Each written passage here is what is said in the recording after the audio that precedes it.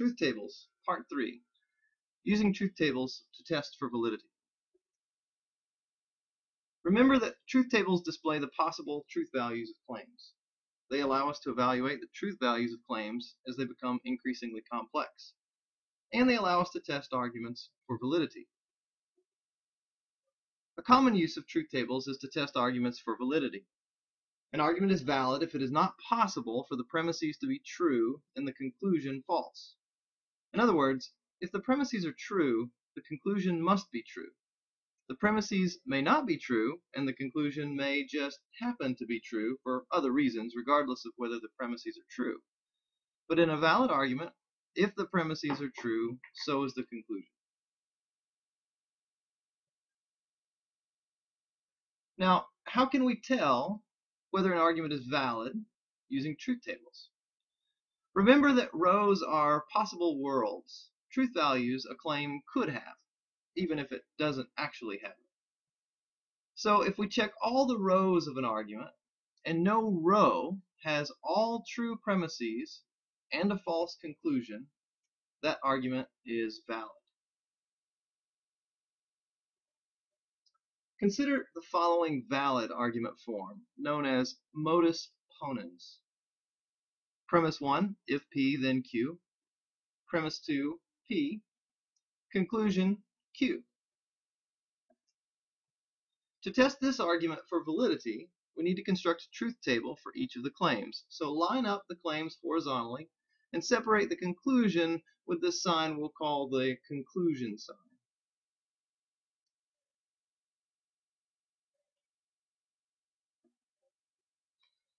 Now, once we've constructed our truth table, we simply ask whether there are any rows where the premises are all true and the conclusion is false.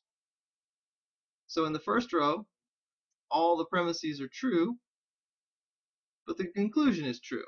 So it's not the case that all the premises are true and the conclusion is false. In the second row, or second possible world, not all of the premises are true. So this doesn't violate our conditional. If the premises are true, then the conclusion must be, because in this case the premises aren't. Similarly with rows 3 and 4, not all of the premises are true. So it's not the case that in any row that all the premises are true and the conclusion is false. Even though in rows 2 and 4 the conclusion is false, since not all the premises are true, this doesn't invalidate the argument. Now let's look at an invalid argument. This is a fallacy called affirming the consequent.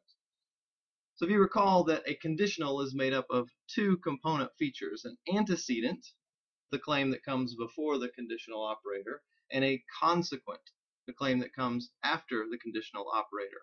So in this case, rather than affirming the antecedent as we do in modus ponens, we affirm the consequent. Unfortunately, affirming the consequent and then trying to derive any particular claim about the argument is fallacious. If P, then Q, Q, therefore P.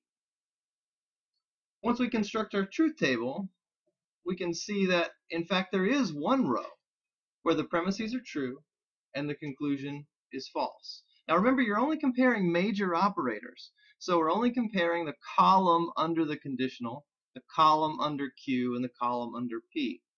The grade columns under P and Q in the conditional are what combine to give us the truth value column under the conditional. So we're only paying attention to the major operators. But here we see in row 3, all the premises are true if P then Q is true, and Q is true, but P is false. This is a possible way these truth values could turn out. If that's true, then it is possible for all the premises to be true and the conclusion false in this argument. Therefore, this argument is not valid.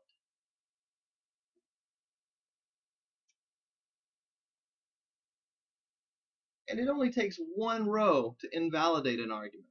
It's important to remember that even if all of the other rows don't invalidate the argument, if one row does, the entire argument is invalid. Okay, so what happens when an argument has many unrepeated variables? In this case, we have 6 variables. We would need a truth table with 64 different rows in order to be able to use a full truth table to test for validity.